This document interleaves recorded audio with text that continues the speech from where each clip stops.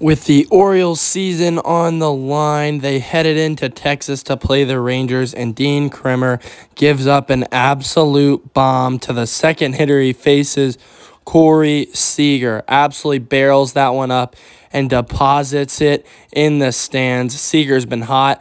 He won his World Series MVP in that very stadium in the 2020 season, and he is rolling. Seager has been great for them this playoffs as we head to the bottom of the second, where the Rangers were threatening again as Seager gets on base yet again with how money he's been this playoffs, and Mitch Garver steps up to the plate, and he takes an absolute hack to knock in 2 runs with honestly one of the better swings I've seen all postseason. Stays inside on that. Here's the umpire cam, and he just rips it down the line for a double, which would bring up Adolis Garcia, the bad man who's been getting all kinds of RBIs. Garver obviously super hyped after that. Family super hyped. Everyone's going nuts in the stands. But up steps Adolis Garcia. A home run here would put the series away, essentially. And only one better thing to do, and it's hit that home run. Make it a 6-0 ball game. Dean Kremer with an absolute blow-up outing in this one as Adolis Garcia grabs that and sends it deep into the stands. Absolutely poked, sends it 410 plus. And, I mean, it was smoked. He pimped it. You love to see it for Adolis Garcia. I mean, that is a big swing and a big moment, which propels the Rangers into a position where it's tough to lose when you're up 6-0 early. Because, I mean, the Orioles have the firepower bats, but do they have the playoff experience and the postseason fight to put it away? Gunnar Henderson certainly does, as he wanted to come back. You can tell with that swing as he smokes one out into right field for an RBI knock to cut the lead to 5. Is this the dagger?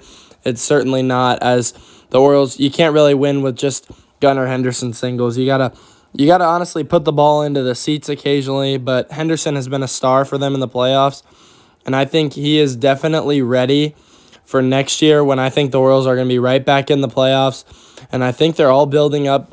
All these young guys are building up some great playoff experience. As you can see, he absolutely face-planted there. Up steps a new hitter in Josh Lau, and he absolutely kills it. 7-1 off of Kyle Gibson.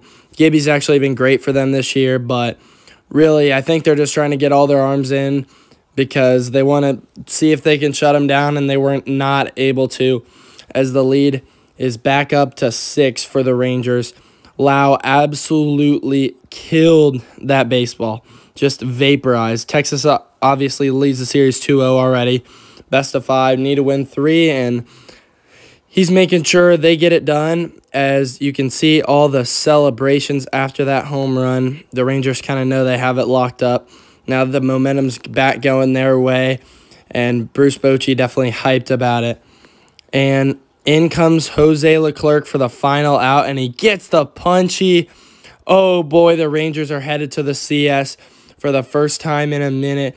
Likely, I bet you they take on the Astros as the Astros go up 2-1, and they look unstoppable in an all-Texas CS.